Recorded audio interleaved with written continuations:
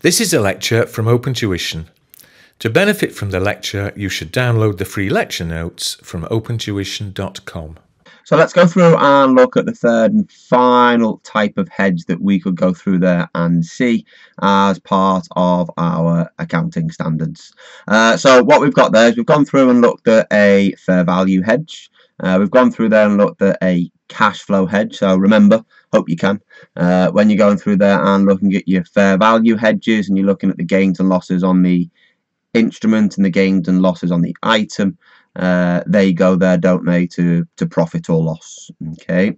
However, when you're going through there and looking at your cash flow hedge, then remember you don't recognize anything on the item until it has actually been entered into. Okay, because you're with a cash flow hedge trying to protect the value of a probable future cash flow.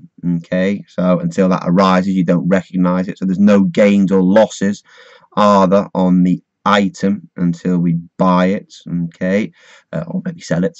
But on the instrument, we enter into the instrument in advance of purchasing the item, and therefore there will be gains or losses on the instrument, and we go through there and we record those gains and losses through other comprehensive income. That sound familiar? Reasonably, okay. What we're looking at now is a net investment hedge, or to give it its true title, the hedge of a net investment in foreign operations. So it is a specific scenario that you are looking at, whereby what we have there is that we're a parent company. Okay, we have a subsidiary, and that subsidiary is denominated in a foreign currency.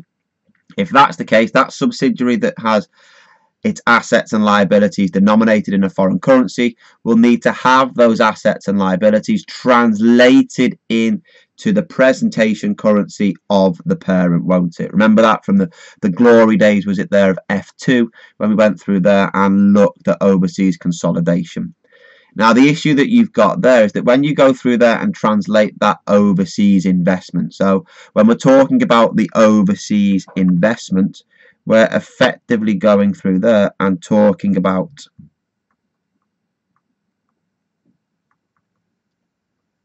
the net assets, so the net assets of that overseas subsidiary, because they are going to be translated every reporting date at the closing rate, aren't they? Okay, that's what we go through and do as part of the translation process. We translated the overseas subsidiary's assets and liabilities. We used the closing rate for all the assets, closing rate for all the liabilities, and what that then ended up with is that we ended up with gains and losses on translation of those overseas net assets. Tough question, but it's given away there, I apologize, but can you remember where those overseas gains and losses went on translation of the overseas subsidiary? No, not through profit or loss. They went through other comprehensive income, didn't they? So any gains and losses that you have here on your overseas investments, so the overseas net assets of the subsidiary, go through other comprehensive income. There's no change there. But what we might do is as the parent company, we might take a step back and say, well, we know we're going to make gains and losses over a sustained period of time. Those gains and losses are never going to be realized effectively if we carry on owning that subsidiary. So there's going to be these gains and losses that appear every year in other comprehensive income. Admittedly, the users of the account won't really know why they appear, but we want to try and mitigate those gains or losses to remove them effectively or net them off from our accounts. So what we go through and do is we go through there, enter into a hedging transaction whereby we hedge that item being the net assets of the overseas subsidiary with an overseas loan. So if you've invested in Europe in a European subsidiary that has the functional currency of the euro, and you need to therefore go through and hedge against those gains and losses as we retranslate the euro into the presentation currency of the parent, then you will therefore take out an overseas loan in the overseas currency. So here you would take out a loan in euros, because effectively if you have a gain on the net assets, you should then get a loss on the loan. Okay, and therefore to go through there and offset everything, we will go through there and they will be offset as well within your other comprehensive income. Okay, they're offset in other comprehensive income to match them off. Just be aware, there's a tricky little bit there, which I think we'll talk about a little bit later on in another video in terms of the ineffective element, because the gains and the losses might not equally offset. We need to ensure that we fall within the rules that are specified by your financial instrument standards. And there's a funny little one whereby if the gain or loss is not 100% effective, i.e. the gain doesn't match the loss 100%, there are some small rules that we have to go through and follow, whereby some of those differences can get taken to profit or loss. But for now, don't worry about that. Okay, the key bit is you have an overseas subsidiary. Those overseas subsidiaries' net assets need to be translated at the closing rate every year, so therefore we will get gains or losses. To mitigate those gains or losses, we will go through there and take out a hedging instrument to hedge against the gains or losses on the item, and that hedging instrument is an overseas loan. Okay, that makes sense? Yep, and then gains and losses on both of them go through OCI, with a little caveat at the bottom that not all of them will go through OCI, okay, to do with the ineffective element. Leave that until later on, shall we? Okay. So what you've got there, an example is your net investment hedge. Okay, I've tried to keep it as simple as possible. Things might change as you go through there and start looking at some of the examples in the study text and the revision kit, but I just wanted to make it as straightforward as possible. Okay, so it wants us to go through there, explain the accounting treatment. Again, you're not going to have to do any explanation in an objective test style exam, but I think it does help us if we think about it. The accounting treatment of the investment and the overseas loan in the consolidated financial statements of U.Co. Okay, so what you've got there is it says U owns a 100% investment in an overseas sub that was purchased for €1 million.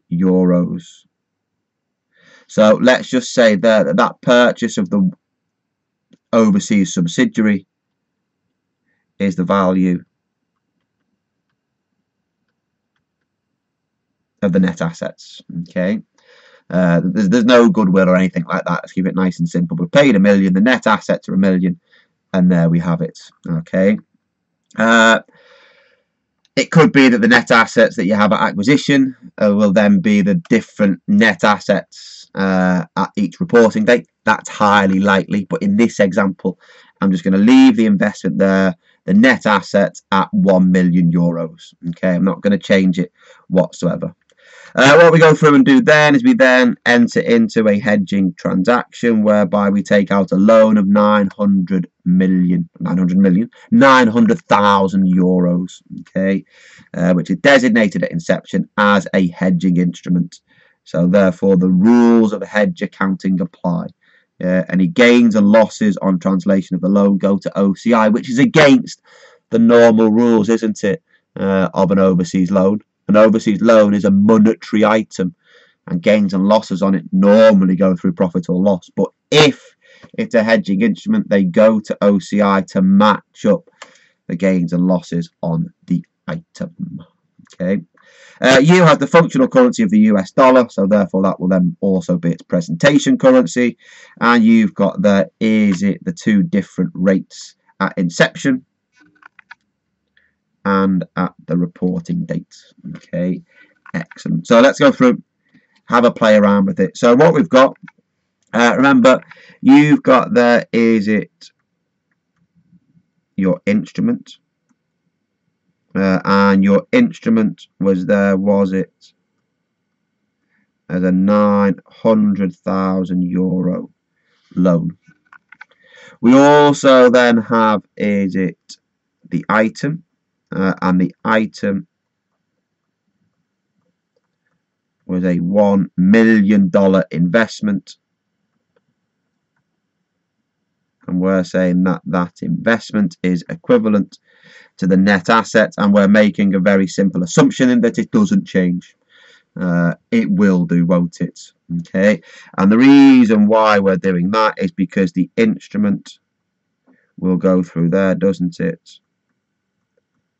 And it protects the item against any changes in your foreign exchange rates. Okay, so looking there at your market risk with regards to foreign exchange. We need to go through there, don't we, and look at it at different points in time. So when we're looking there, is it at inception? At inception, the rate was there, was it, as your 0.9 euros to the dollar. So 0.9 euros, wasn't it, to the dollar? Okay. So therefore, I'm going to take, is it my 900,000 euros, and divide it by, is it 0.9? Does that go through there? I think it's a million. Yes, that goes through there, doesn't it? And gives me $1 million.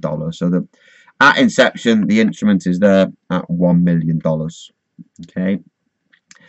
The item, well, we need to go through there, don't we, and translate the $1 million of net asset at the rate, is it, of the 0.9. Does that give me lots of ones? 1,111,111. Okay, excellent. So as it stands, it's not perfectly effective at the moment. Okay, that the values don't correspond, but that's because we've taken out a loan that is a different amount to the value of the net assets. Okay, it will not always correspond. Okay, what we then need to do is we then need to go through there, don't we, and begin to look at what happens at the reporting date. At the reporting date, the rate, if memory serves me right, is 0.85 euros per dollar, isn't it? Okay, so we need to retranslate the loan. We need to go through there and retranslate the net assets, which we're assuming stay at 1 million. So here it's at 0.85. So 900,000 euros divided by, is it 0.85.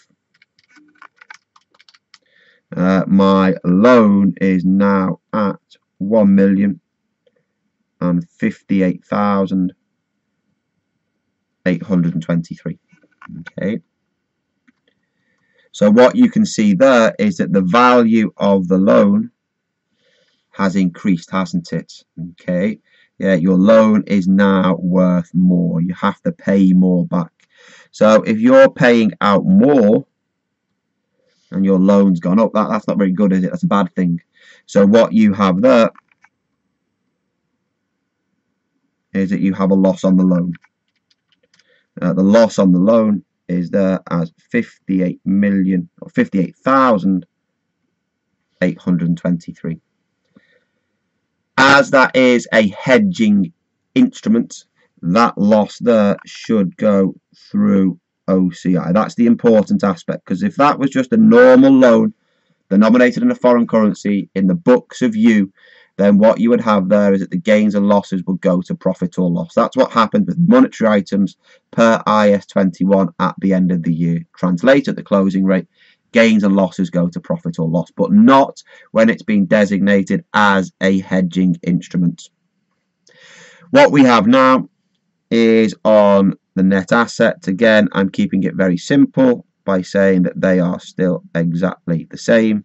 So you have, is it your 1 million divided by the 0.85. That now says that my assets are worth 1,176,470. If I deduct from that 1,111,111, make sure I've got the right number of ones on my calculator, what you can see there is that the value of the assets have gone up. If the value of the assets have gone up, there is a gain. Okay, and that gain is 65,360.